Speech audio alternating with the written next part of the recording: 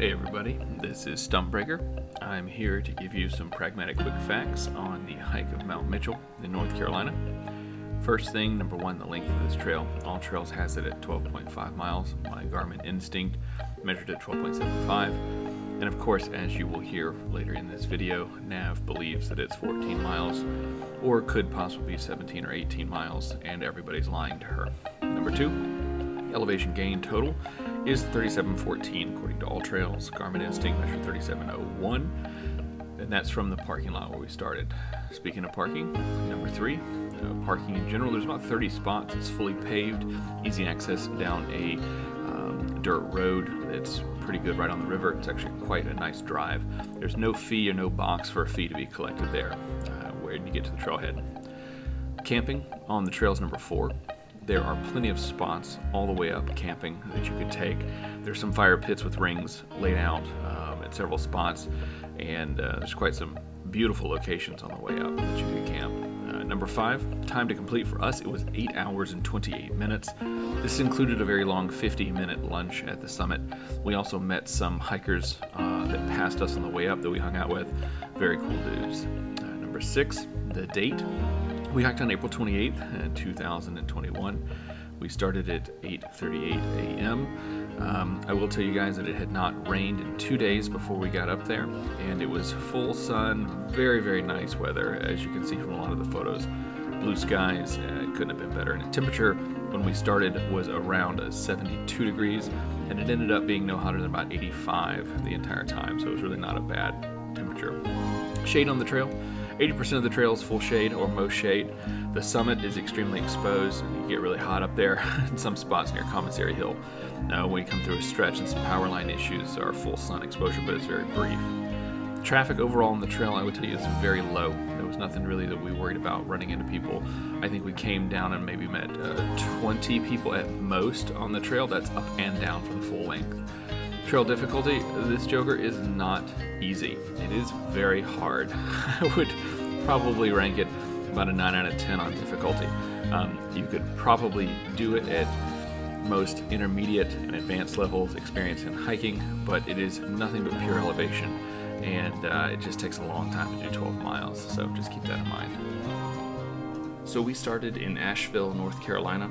We followed the signs out of Asheville for the Blue Ridge Parkway, which is where you should go. It's about an hour and 10 minutes, hour and 20 minute drive. You follow the Blue Ridge Parkway marked here, and you can see it's a windy road that goes for quite some time. This is it marked in red, and this is your path where you're going to end up. Highway 80, you want to make a left-hand turn. It's the only intersection, and that'll get you there. Before you get to Highway 80, you will see this, Black Mountain Gap. You will see Mount Mitchell sign. Do not go there. It's a trap. This is the trailhead map for the Mount Mitchell State Park. Marked in purple is where we started the video. We'll see in just a moment. Parking situation there and information you need. This is right here is the trail you'll take, highlighted in yellow, and the top of the peak will be marked here. That's where you're going to end your hike after everything's said and done. Park here, come out, go over, you'll see Mount Mitchell trailhead, across the river, over there, you can see the red blazes, the blue blazes. What in the blue blazes is going on here? Come across the bridge.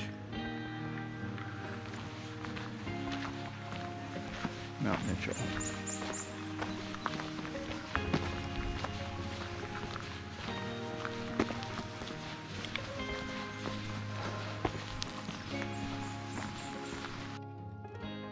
This is the famous warning sign about sudden weather changes and imminent death on Mount Mitchell. Be careful. Check your weather constantly. It can change very rapidly. There's no joke here. This is a great clip right here to show you the very beginning of the trail. It just starts going up as soon as you cross through the RV park, and along the river you will make a slight right-hand turn and just start climbing upstairs. Note the roots. They're everywhere. You will constantly be walking over roots, limbs, and also barriers for erosion you can see in this video, and it just starts going straight up. It was a good hike. It was starting really early in the morning. It wasn't too bad at all, and very few people, I think, as I noted before. But this is a good representation of what the first half of the trail is. It looks exactly like this the whole way up.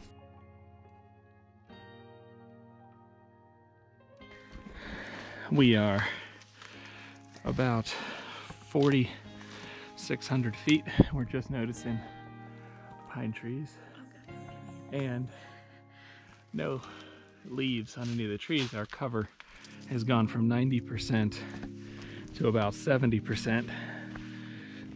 Not very many bad crossings. This is a little bit of mud and rocky, but absolutely nothing out of the ordinary.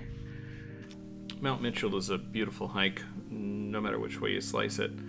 This is the first real river crossing, and I use that term lightly, more like a stream, that we came to. We were doing this and it had rained about 2 days beforehand, and so you can see the water flow is pretty decent. It is crystal clear. There are 2 real spots on the trail I found to refill water if you need to. I used 2.5 liter Osprey Camel Pack, and it worked great for me, but I did refill twice just because the water was nice and cold. But it's just a beautiful place. It's totally quiet and serene.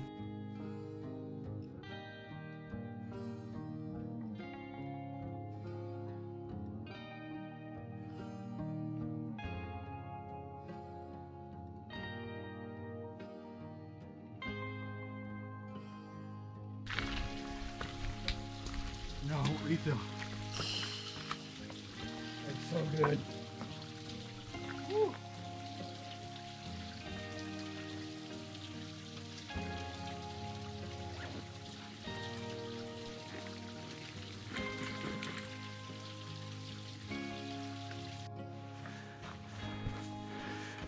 Less than 1/8 of a mile left. It is a lot of this. A lot of stairs. Hey, look at this. Welcome to North Carolina State Park. Nice. What does that mean? Do we get something? We get a prize. We have to pay now? Yeah. That'd be great. There was a ranger here. Congratulations. No, it'd be a free box. That's right. Pay us our money. They're gonna be like, pay us our money.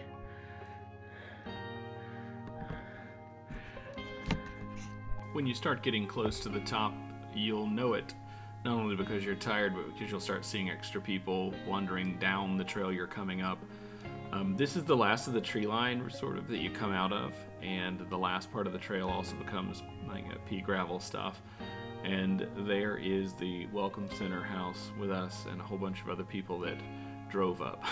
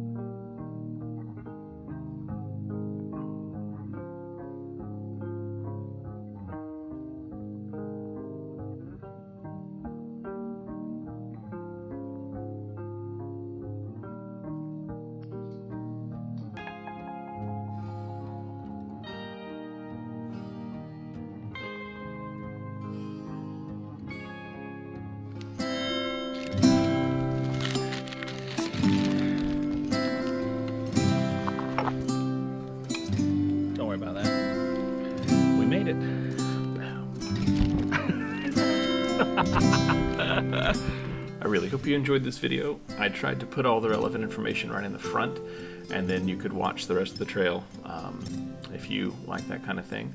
But please like and subscribe and all that kind of stuff that we do to make sure that people will pay us money when we get thousands of subscribers. Anyway, take care, and please remember to get outside more.